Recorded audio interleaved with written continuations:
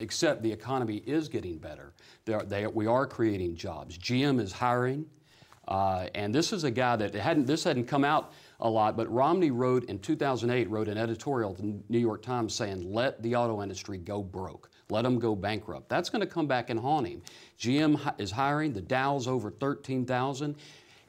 Elections are about feel. Many times people decide at the end, you know, we've talked about before, is this a person I'd like to have a beer with? Well, I think this election is about, how do I feel about our country? How do I feel about the economy? I think the social issues are less important than the jobs and the economy, and all the indicators are people are feeling better about the direction of the economy in this country.